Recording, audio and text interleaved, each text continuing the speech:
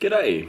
If you're running Windows 11, you very well may have encountered Outlook brackets new, and when you've gone to open Windows Mail, this has now hijacked what you've got.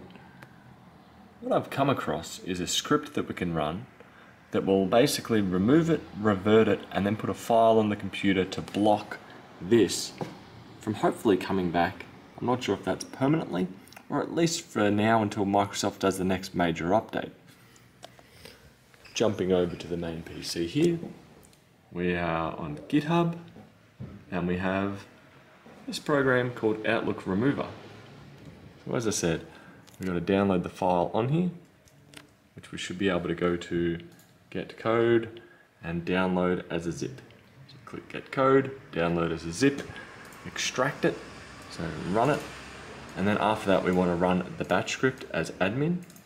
And what it's going to do, what's it do? Check CPU architecture, copies the correct Apple X manifest to the users folder, enables developer mode to sideload apps via registry, which is what we want to do, uninstalls the new Outlook if present, and installs the fake one.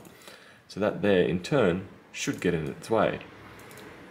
So from here, we go settings, apps, click uninstall. So that we don't want to do, but we're going to leave the one that's already here. So let's go over to the machine and run the batch script.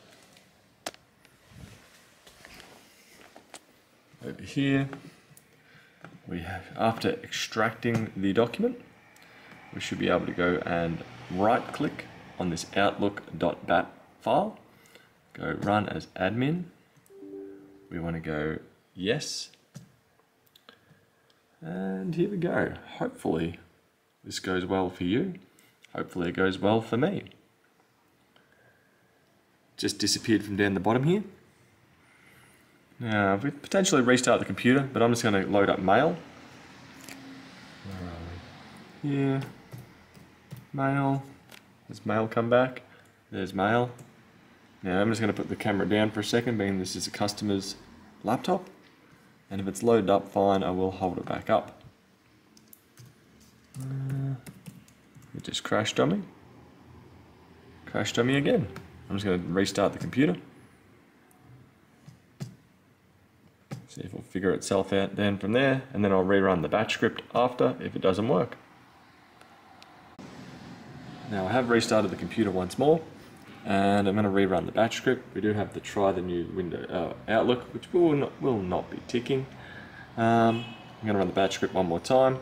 Right now it was crashing as soon as I opened Windows Mail before, but I did restart the computer, connected up to Wi-Fi, reopened it, and now we are loading up once more.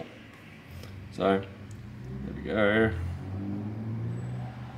Hopefully, that gets your Windows Mail back, and then you don't require to make a dodgy Microsoft account to be able to access the emails for an email program that's already got your email settings. Anyway, I'm going to catch you later. Bye.